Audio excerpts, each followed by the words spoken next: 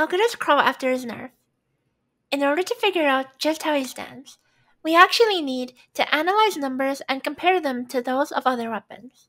I've been busy analyzing frames on level, doing a heck ton of math, and here's the verdict.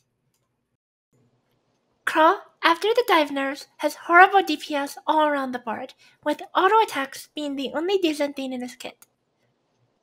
At 0 star, his auto attack damage is fairly mediocre, and is about as good as a 1-star Samir auto attack with 50% crit rate. But that's not saying much, saying that Samir's helicopter damage is 50% higher and AoE. If Crow is 3 star and the target's under 60% health, then his auto attacks will out DPS 1-star Samir autos, even with 100% crit rate to proc Samir's A1 passive. But this auto attack damage is still grossly overshadowed by Samir's helicopter. Crow at 5 star gains a huge buff for 4 out of 10 seconds, though the numbers I'm using assume you get no value from the crit rate, as endgame crit rate is fairly high. It's around 20% under Samir helicopter, but at least it doesn't take endurance.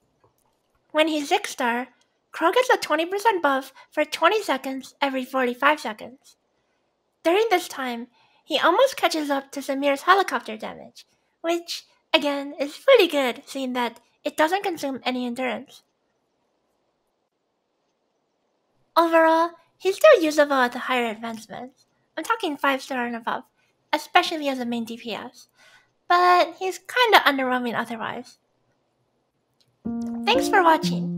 I'm gonna be working on a series where I'll go over other novel findings in my DPS calculation spreadsheet, which you can find in the link in the description. Please look forward to it. Happy TOFing.